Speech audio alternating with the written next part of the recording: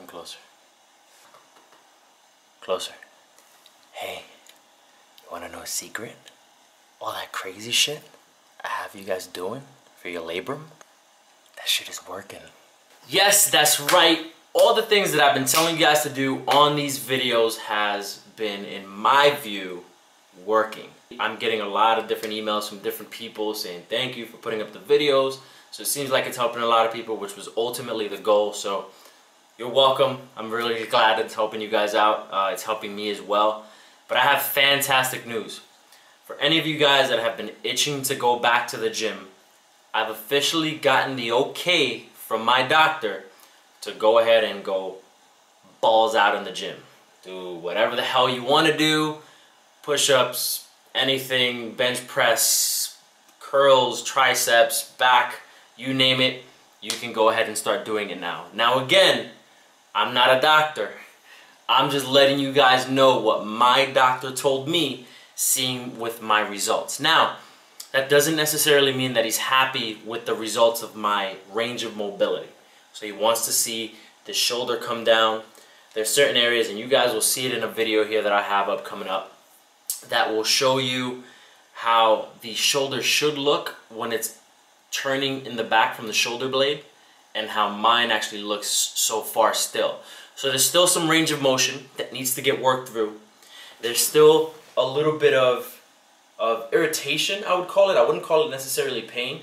Irritation when you come up, and you probably will feel the same thing. In his assessment, it's just straight up scar tissue. In fact, he's 100% positive it's just scar tissue.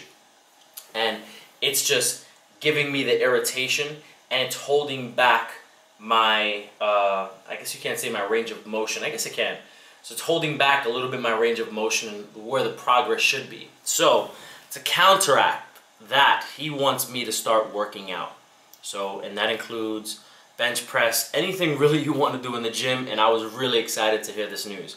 I heard it last Friday, so I didn't want to actually make a video yet. I wanted to make sure that I work out, see how it felt, put out another video of myself in the gym, showing you guys some dynamic stretches that is really, really going to help. I see a very big difference in my 90-degree motion here. I did feel a little tight today, and that's just because I was working out. So I felt the tightness. It's because my muscles are starting to contract, muscle fibers are rebuilding.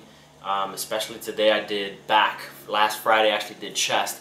But again, I wanted to do the workouts first, record them just like I've always done with my workouts with you guys, and show you guys exactly what I'm doing, and give you guys a bunch of tips that hopefully will help you in continuing your progression to getting better. So with that said, I want to show you guys a couple stretches that for me feel really, really good. And I didn't realize how much I needed this movement until I think it was last week Wednesday, and I've still been working out legs, still doing out core, but there's certain movements that I was staying away from. So the squat machine I was staying away from. I was staying away from anything really where I had to put any pressure on my shoulders. So I did a V squat rack, where basically it's a padded rack where the pad kind of sits on here. You put plates off on the side, and I've done videos on this before. It's a really good machine to just kind of get you used to and squatting all the way down and coming back up. It's a good training machine. But then in this particular instance, I went to a squat machine. So let's kind of go into this video, and there's a bunch of different angles that I want to show you guys, and a bunch of different things that I'm doing in the video that hopefully will help you guys out. Check it out. So here's basically what I'm doing here. I'm just stretching out. I'm stretching out my arms, and if you notice, my shoulder isn't coming down. My shoulder blade is still staying up, and it's really annoying to actually see it like that. Then you see here I'm kind of taking a bit of a 90-degree angle and giving some outward rotation to my shoulder. Now here's what I noticed last week. I tried to actually grab the bar. I just wanted to put the bar on my shoulders and see how it felt, and it's awkward. It's like one shoulder comes up and the other one just stays down where it should be. So the labrum surgery shoulder stays up, the other one kind of stays down. And here's a little bit more that I wanted to show you guys. And I'm stretching it. I'm forcing my shoulder down while I'm holding the bar. And here you'll get a better angle on my left shoulder so you can see what I mean. My left shoulder is staying up. It's not letting myself grab the actual bar the way I want to grab it. So I'm stretching it out. I'm forcing my neck to actually push it back a little bit. And if you actually get into the motion, you'll see what I'm talking about just doing this thing. Here is another video, different angle that I wanted to show you guys as well. If you notice how my left shoulder, it touches the bar. You don't want your left shoulder to touch the bar. You don't want your shoulders to be touching the bar like that. You want to be basically like that, just like it was right there. Here I'm trying to find where exactly the middle is. But basically you want the rack on your shoulders to not touch on one side more than the other. So I'm just stretching it out, getting that 90-degree rotation, moving my shoulders back, so that way it gets a nice, good stretch. That's what you want it to look like, right? So I'm forcing my shoulder down, and it's actually exhausting. So I had to kind of take a break here, take a breather, because you're kind of holding in your breath a little bit. Here I'm doing the same thing on the squat machine, but I'm just making sure I just hold the sides and push in. Now some of these things, obviously you guys probably don't have a gym, or if you don't have a workout gym, here I'm actually just going up over and just stretching my arm, making sure I get good dynamic stretches. So if you don't have a gym, do this. This is probably the best angle that I can give you guys. Find a corner in a room that has no obstructions, hold the wall, and lean in. Now if you notice, my left shoulder is the one that has the surgery. That's the one that stays up. And you can notice the bending in the right shoulder that is not evident in the left shoulder. So again, this is going to be a little bit painful because you're stretching.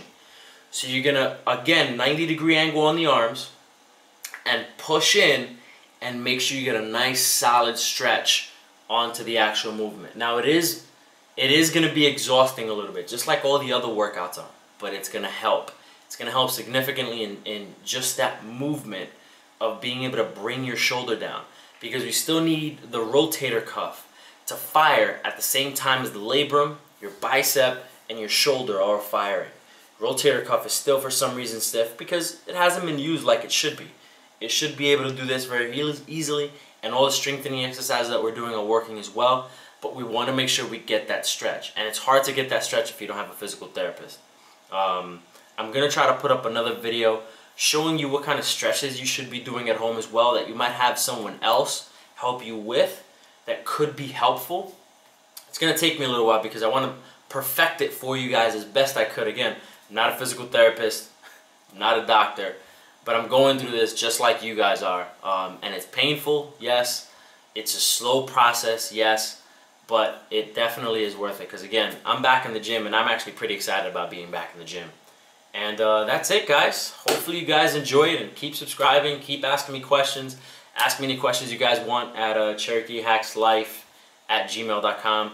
My name is Cherokee. It's not Cherokee Hacks Life. It's kind of funny when people put that up. Send me an email. Hey, Cherokee Hacks Life. My name is Cherokee. So please feel free, ask any questions, comment down below, thumbs up the video, share it with your friends, and I'll catch you guys on the next video. Talk to you later.